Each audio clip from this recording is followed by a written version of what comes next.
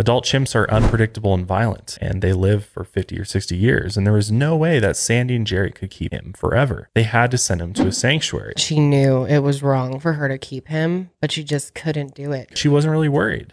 She knew Travis wasn't violent, but they decided to stop taking him out in public, and instead they started spending a lot of time at home as a family. So Travis literally got depressed, and he would sit for hours rocking back and forth. And by now, Travis was 13 years old. He was 5 feet tall and weighed 240 pounds. Let's go to February 16th, 2009, the day that shit really hit the fan. Travis seemed really irritated all day and was now refusing to come back into the house.